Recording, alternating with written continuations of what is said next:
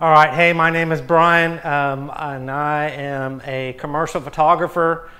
I photograph a lot of, for the last 10 or 11 years, professionally, hotels and apartment complexes and resorts and things of that nature, and commercial buildings is basically what I specialize in. So I've been fighting the drone thing for a long time. I started flying drones pretty much very early, a lot longer than most people have even been flying.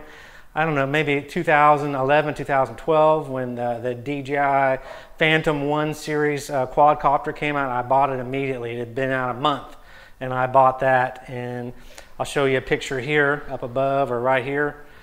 And then I flew that for about a year. And then it had no gimbals were available, in short, so it just didn't have good video quality. It had a solid mount for a GoPro. At the time, you know, in 2011-12, there were no commercially available gimbals. People were building some that looked like, you know, out of a construction kit, the metal, you know, that they would put together to make the little rolling, archaic looking vehicles, you know, with the bolts and the holes in the metal. Can't remember what that's called, but it was ridiculous. But the video footage was very bad, with a lot of jello and vibration. I didn't have a GoPro. I mounted a Sony cam on there and custom configured mine and built my own mount for that, and bought some makeshift vibration absorption plates, and I'll show you a picture of that here close up. And then I got rid of that one, and then I bought the Phantom 2, and it had a two-way gimbal on it, and I bought it from a guy here at Hobbytown that was really into this stuff. I'd gotten out of it and then got back into it, and then so I bought his at a discount. He was getting rid of it or buying something new, and so I flew that about a year. And then I got freaked out by all these drone laws and all these people bashing drones, and then I got harassed a bunch of times just out flying, minding my own business. And so I was like, man, I'm getting out of this drone crap. It's just way too much burden and too much problems. And so I knew I needed to get it. My company that I shoot for, I contract for last year during the pandemic, right before, was like, man, you've got to get in and get your drone license. We're almost requiring everyone to do this, and you got to get your drone so we can start doing these combo packages for the hotels. Everyone's going this way. And then the pandemic, the stupid virus bullshit happened, and I decided, you know, I wasn't going to be spending, you know, $1,500, $2,000 on a drone, and then another $200 on drone license and all this BS. So I didn't get it. So finally, it's now 2021 June, and I was like, I gotta get it. Everyone's requiring it, and my work has pretty much dropped off, and all these things, and no one's paying me. And so now I figured I gotta get my drone license. So getting to the point, I took my drone test today, and man, I just wanted to share with everybody. It had nothing of the studying that I did for the past 3 weeks. And then, you know, like 7 or 8 months ago, I watched Tony Northrup's video, and that helped me break me into, you know, watching all these other videos. And let me grab my list real quick. I can't tell you all the video people I watched, the real videos.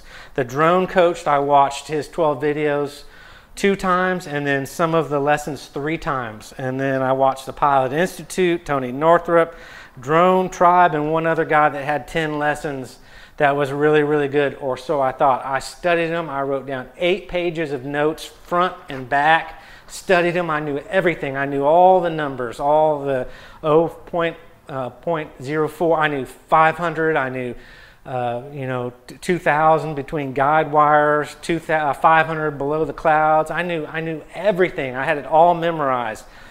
True, altitude, but I had all those. I had all the longitude and latitude all done out, the METAR, TAFs. I had it all in my head fresh.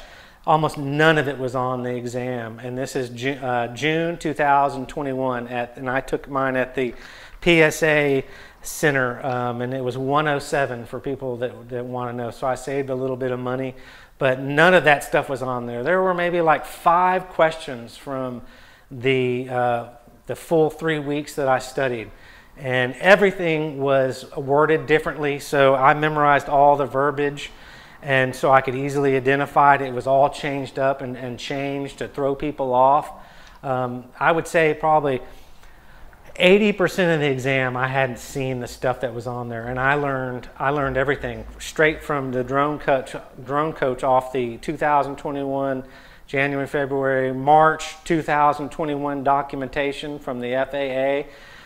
Almost none of that stuff was on there. So I don't have anything good to report, because I cannot even start to repeat what the questions asked, because I mean, I was stressed, not stressed, but I was like, holy cow, this is nothing. Nothing sounded right. Even the ABC, the 3 questions, none of them sound right. One was not better than the other. One of them was a little worse off, and then the 2 were like, this, neither of those.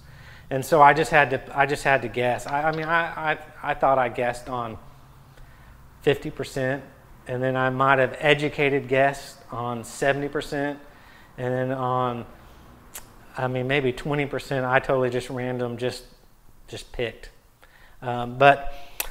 And that's what sucks, is I can't add anything here. I mean, they were so random, so offbeat, I can't remember them for the life of me. I was in there trying to get the test, and the countdown was counting down, and it was kind of a little bit stressful. In the situation of going in there, they treat it like a bank vault, you know, with security cameras everywhere and locked doors and you know, different chambers you walk into. It was just kind of a, you know, not the best situation, as I could say. It's you know, it's easy once you get in there and you walk out and you score good on it. You can just kind of reflect back on it. The lady was very nice and very helpful here, and was polite and kind of funny. Yeah, I mean, it was tough. It was tough. And on the end of the exam, it asked you questions, you know, about rating all this stuff. And I was like, man, none of this stuff was on. They tried desperately to trick me up. But I will say, when I walked out, I thought I'd failed. I thought maybe I was in the 60s, high 68, 69. I really thought I failed. And I studied pretty hard, and I got a master's degree and a bachelor's degree. I'm not saying I'm the smartest person, but I'm older. I'm 50, so you know, when I was 20, I made a lot less good decisions, and now I'm a little more calculated, though. Even though I can read a question and still get tripped up and not read it fully, but I tried to really concentrate and pay attention to the questions, because I knew they're trying to screw with you, and they did. Like, man, on like maybe 40% of it was just like F you, screw you, and good luck. But I will say, and it's unfortunate that I can't repeat anything good. I will say that I got an 88, and I was amazed. I got an 88 on it, and I passed. Things that I can say to you is just sit there, read the 3 questions over and over, and just, even though 3 of them don't sound right, just pick the one that maybe works the best. I mean, it was very, very odd. And everything that I had learned, and the wording of how I learned it, they read it backwards. They just deliberately tried to just, anyone that they knew that would go to YouTube and study things, they were like, aha, we're going to screw with you and make it more difficult for you. And it just kind of sucked. If I didn't pass, I would have been really, really bummed. But I passed, so I could look back and go, man, and really excited and say it was a really good experience.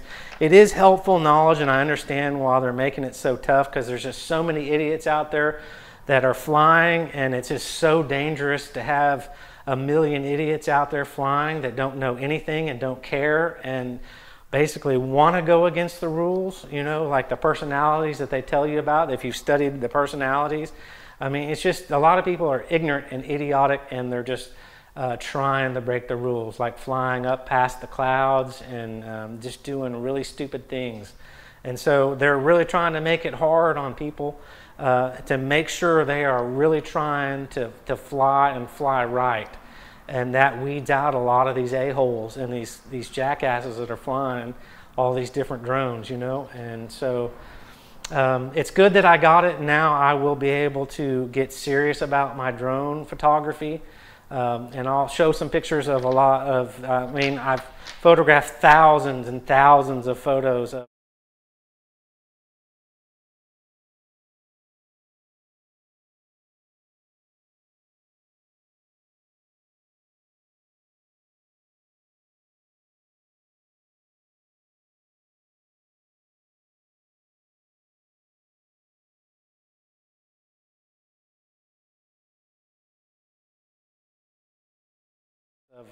really nice hotels, some not so nice hotels, IHG, La Quinta, Hilton. I mean, you name it. I photographed all the different brands, you know, about 100 times each. So I have a lot of experience. I just never wanted to get my drone license. So now I had to get my drone license to move on to my next steps. So I just wanted to bring this information to you. Sorry I couldn't divide or point out certain questions and repeat them to you. I will show my exam, and it has the codes of the questions that I missed. And I mean, I watched so many videos, and I did watch one person that took his exam. He was really smart, and he got a 93, and he missed like 5 questions, and he looked at the codes. And my paper shows the codes. It's not this piece of paper. It shows the codes of the questions that I missed. I missed maybe 6 or 7, and you might be able to relate to, if you look those up, be able to see what those dealt with. And man, I mean, I couldn't go back and tell you which ones I guessed right and which ones I guessed wrong. So just hang in there is my best advice. Open up your book, study hard, because it did help me better to go in there than just going in there blind, because I knew more. But also too, let me show you, I had 2 TAF and METAR questions. I had no longitude, latitude. Most of my studying, none of it was on there. I had none of those questions.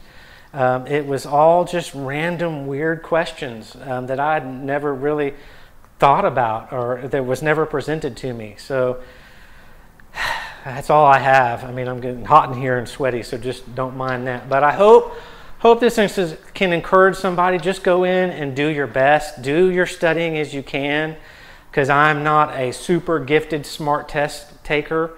I went in and just read them over. I went in confident, even though when I went in and read the first 50 questions, I was like, oh crap, I am not confident at all. Just go in and try to make your best choice from the extensive studying that you're doing, and then just look for the best answer out of the 3, even though the 3rd answer may not seem correct. There's just one that's a little bit more correct than the others. And then there's 2 that are close, man, and some of them there's just go either way. And I maybe just guessed. I'll tell you what, I prayed about it before to the Lord, and I believe the Lord, I know the Lord helps guide me and lead me if I'm doing His will, and I'm believing in His Son and His death, burial, and resurrection. So I prayed for the last week or the last month to help just guide me in my studies and help me do a good job, and to help me do better, than an 88.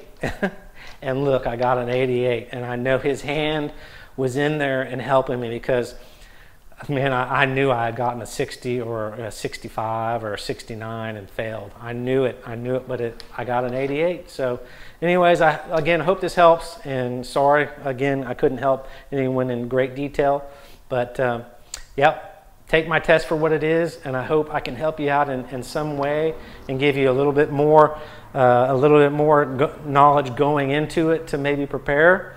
And again, this was taken in June 17th of 2021. Okay, I wish everyone luck taking it, and it's good. It's good for a reason to take it and know this stuff. Even though I will never need 80% of it or 75% of it to fly my drone, but that's the FAA trying to weed out the people.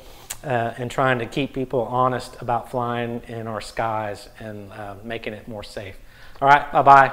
Thanks for tuning in. Hope it helps.